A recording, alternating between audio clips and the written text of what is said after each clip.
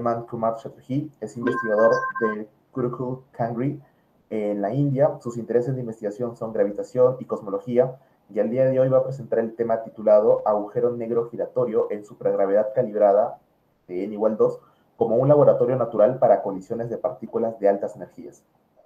The Dr. Arindam Kumar is researcher of Kerr in India. His research interests are gravitation and cosmology, and today he presents the topic entitled Rotating Black Holes in n equal to gauge gravity as a natural laboratory for high-energy particle collision. Thank you so much, Arindam, and this place is yours. So, am I audible, everyone? Yes, we can see the presentation. Hello, am I audible? Yes. Okay. So today I'm going to present my work, which is called the rotating dyonic black hole is n is equals to 2 u1 square gauge supergravity as a natural laboratory for the high energy particle collision. So this work is already being published in Classical and Quantum Gravity in 2020. So outline of my talk is some fundamental questions of this black hole, then followed by the space-time model. Then comes the energy extraction process, or known as the Penrose process, followed by the extraction of the initial mass energy, and then it will come the Wald inequality, and then after superradiance, and after that the BSW, the Penrose silk waste effect, and I will later conclude my work. So moving on, there are some fundamental questions, which is called the Large Hadron Collider probably won't settle the problem on the physics beyond the standard model. There is a very, very large energy gap between the Planck scale and our current experimental technique. So what we need is much more powerful particle accelerator. What if we could use a particle accelerator that already exists in nature? What if we could use a black hole instead as a visible probe of the Planck scale physics? So one of the most elegant and experimental search theories beyond the supersymmetric model and the supergravity theory based on the particle symmetry includes a collection of fields and together have a long-range gravity force with a super partner. Why not considering the supergravity black holes as a particle accelerator? So that comes the space-time model. Fortunately, Kumar and Chow in 2014, they are able to deduct this wonderful black hole, which consists of several hairs. I mean the black hole mass with the rotating parameter, the electrical charge, the magnetic charge, the gauge coupling constant, and the Nernst charge. The uniqueness of this black hole spacetime is one can landing upon to any Kerr family black hole from this existing black hole spacetime by taking the suitable approximations of these 6 parameters. Now, there are some important questions that motivate our analysis. So how much insight this solution one can give us in case of an astrophysical point of view? At what direction can a proliferation of this theoretical model can be tested in the future?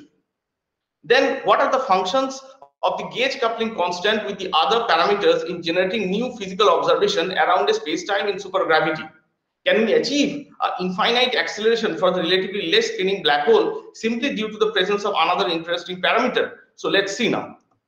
So we know that in 1967, Sir Roger Penrose came with a wonderful idea. It was basically his wonderful thought experiment, where he have deducted that if a particle enter into the ergoregion of the black hole, if it's get disintegrated with 2 particles, then the particle with the negative energy will be absorbed inside the black hole, and the particle with the positive energy will escape out of the black hole. So now from this schematic diagram, we can see that the particle with E0 greater than 0 can enter into the ergoregion, and after that it disintegrates into 2 particles, and E2 being the negative energy particles absorbed inside the black hole, and the particle 1, E1, is the positive energy particle is escaping out of the black hole. Now we have used the same method to calculate the Penrose process for our black hole, and we can find the exact terms of the energy efficiency in case of our black hole. This is the expression for our black hole.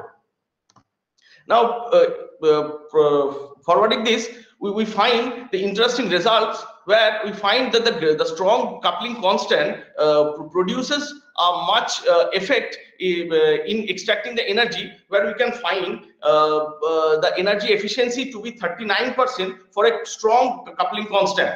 And in the figure B, we find that the efficiency of the Penrose process as a function of the knot charge for different gauge coupling constant, where we have considered the V to be 0, which is called the other charges, and we have fixed the mass to such that it will coincide with the critical mass of the black hole.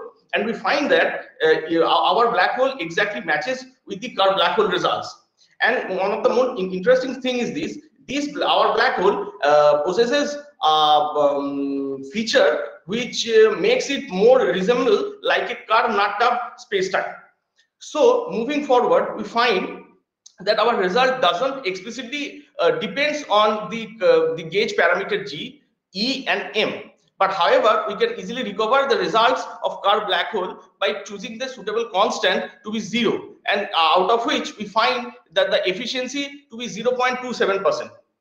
Now, from the figure 4 previously, we find that the similar things could be seen in case of Kerr black hole, where the gauge coupling constant to be 0, and for the knot parameter to be less than 0.65, and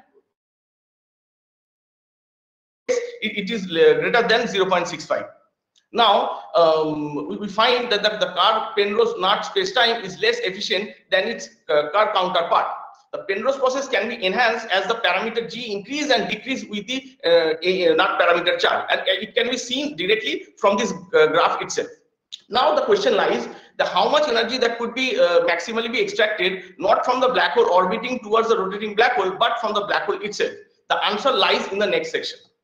So in the next section, we find the extraction of the initial mass energy. As we know that when there will be several Penrose mechanism followed by the another, then all the angular moment of the Kerr black hole leaving an ordinary Schwarzschild black hole. So no further energy can be extracted from the resultant black hole. As the horizon gets closer, the black hole mass increases, and the mass of the black hole of its final phase is termed as the irreducible mass. And one of the interesting thing is that this mass cannot be decreased by any classical process unless there is a quantum tunneling method. According to the new horizon mass theorem, the horizon mass is always twice of the irreducible mass observed in the infinity. The irreducible mass can be related to the horizon mass in a such case. The irreducible mass can be written as the square root of half of the actual mass times the horizon itself. The maximum amount of the energy that can be therefore be extracted from the U1 square dyonic black hole can be written as this. So from the table we can able to see that the irreducible mass can be of 60% in a case of a strong couple constant, which in the earlier case for in a Kerr black hole we find to be 0.29%.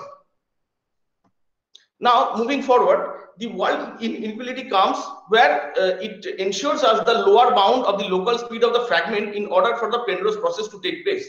It explains the origin and the limitations of the Penrose process depending on the geometry of the space-time and the velocity components of the fragments as well. Now we have speculated this inequality, and we find out what will be the lowest bound velocity of the particle that will be encircling the black hole, and with which the minimum value will take to for the process to enhance. Now from the table it is evident that for the much more strong coupling constant, the value is to be taken as very less. So for a strong coupling constant, it is to be find out that these kinds of black hole will give more possibility of such collisions. Now moving forward, we'll come to the superradiance process. As we already studied or discussed, that the Penrose process in which the two particles break down inside, one particle is break down inside the ergoregion, one is absorbed and another one is thrown out of the black hole with enormous energy. Now in a superradiance case, what's happened, it is the wave analog of the Penrose process, in which the wave which will be carrying the negative energy will be reflected, and the wave which will be in the positive case will be amplified and came out of the system. Now, by solving the continuity equation, where the phi being the test field around the black hole, here I must mention that one thing, that the superradiance process to occur, we already mentioned that a dissipative field should exist around the black hole. So in that case, we need to study around some test field. So we begin by considering a simple wave model where the frequency omega is just an answer. And by solving it, just like a hydrogen problem in quantum mechanics, by taking the radial part, we can easily calculate the energy flux loss per unit in a form that takes in this equation. Now, from this to figure, we can find that the omega h will directly shown us that for a gauge coupling constant to be very strong, there will be no superradiance.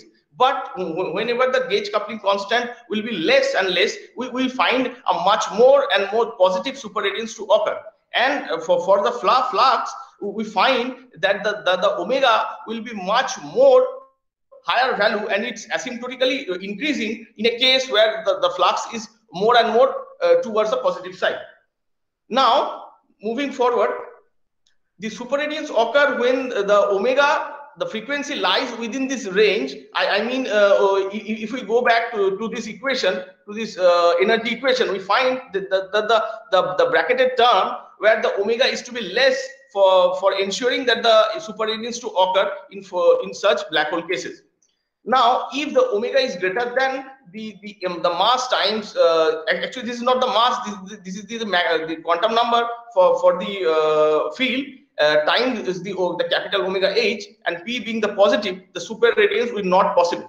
The value of the omega h with the constraint that the nut parameter and the other charge essentially change sign as g become larger, and one can find from this the right figure, it is be established. The prefactor that related to modify the magnitude of the amplification can be found from this equation. The third bracketed term here is responsible for the magnitude of the superradiance that will be occur in such black holes. Moving forward, we came up with a simple solution. Now in 2009, Banados, Silk and West, they came up with an idea that why not consider black hole to be a particle accelerator. They showed in their famous paper that these things could be happen, and they measured the center of mass energy of the colliding particles, and they gave up a universal formula for that. Now we calculate this formula in case of our black hole, and we find the exact expression for our black hole. Now from this figure, it is evident that for all large quantity of angular momentum, the collision would be not been. I mean, the collision will not be so much happening, but there would be some value for which this collision will be ensured. So there must exist a limiting condition for the angular momentum. So the limiting condition for the angular momentum can be considered by assuming the effective potential for the particles of the time-like particles that will be traveling the geodesics. Now, the solving that equation, one can deduce the range for which the angular momentum to be exist and ensuring the collision to be happen. And this figure is the direct representation where we find that the blue figure, the collisional angular momentum will be greater than the limiting angular momentum, and thus ensuring that the collision to be happening. But for the other two curves, I mean the yellow one and the black one, the particle will fall inside the event horizon. Now, moving forward, we calculated the near horizon collision in extremal space-time, and we find explicit results. We find that for a particular critical angular momentum, the energy of the center of mass of the colliding particles will be enormous for the particular value of the strong coupling constant. I mean, there are few values that one could find, but we are interested in finding those particular the particular range of coupling constant where the energy has to be enormously high, so that we can call this black hole a natural particle accelerator.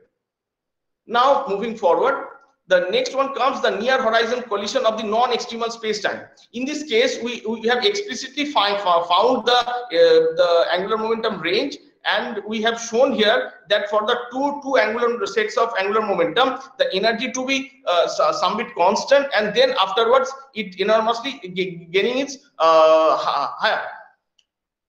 Now moving forward, what we find that the most interesting results that are observed, that when the G becomes stronger in the extremal black hole with the constraint that the nut charge and the other charge would be equal, the Penrose process is found to be most efficient, 39%, than that of the Kerr black hole in this scenario.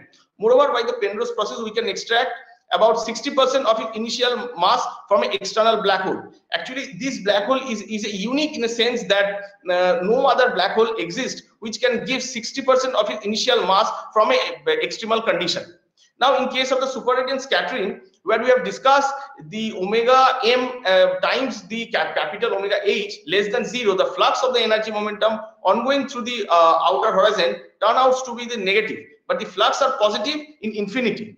It therefore indeed extracts energy from the black hole. Next, the influence of the gauge coupling constant present on the omega h, the angular velocity of the black hole at the outer horizon have been unique throughout. It is strikingly noticed that no superradiance occurred for strong or enough coupling. Now we estimate the center of mass energy for a pair of colliding particles moving near the horizon for both extremal and non-extremal black hole. In this case, extreme black hole, the center of mass energy blows up in some restriction on the angular momentum limit. This unleashes the nature of the center of mass energy can be invised to open up a new window to explain physics at the Planck scale.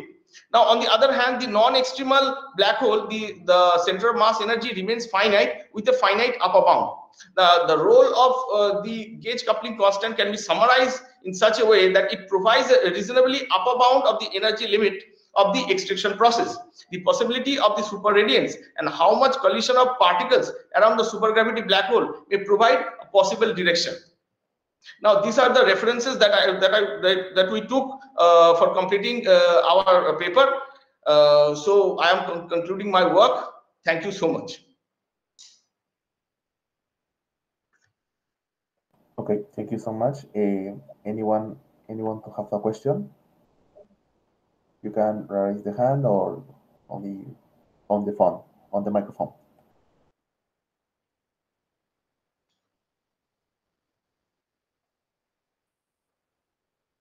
Si en caso alguien tiene alguna pregunta, puede levantar la mano o directamente puede prender el micrófono para poder realizarlo.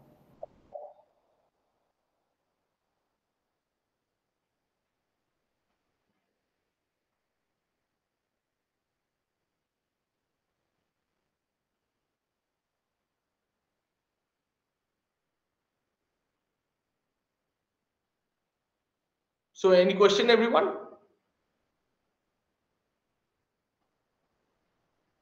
We have a question in the chat. Okay, in this work, in the supergravity in n equal to, we can use the geometry of Kähler or use other. So actually we have considered n is equals to 2 black hole because we find that n is equals to 1 and n is equals to 2 supergravity theories are more efficient in explaining the standard model. So in that context we kept n is equals to 2 black hole so much emphasized. Okay, thank you so much. Anyone to have other question? Anyone? Okay, thank you so much, Arindam, Kumar. Is the nice presentation. We hope you continue in the other presentation after 2 p.m. in Enrico Bertuzzo and Antonio Pereira. Thank you so much for everyone. Okay, thank you so much for everyone. And now we have a time of the present and to lunch or sometimes. Muchas gracias a todos por Muchas gracias a todos por estar presentes aquí. Ahora comenzamos un pequeño espacio de receso. Nos volvemos a ver a las 2 de la tarde en el enlace generado, que es el único de las presentaciones principales, con la presentación del doctor Antonio Pereira y el doctor Enrico Bertuso. Muchísimas gracias por todos y esto sería por el momento hasta acá, la sala 1.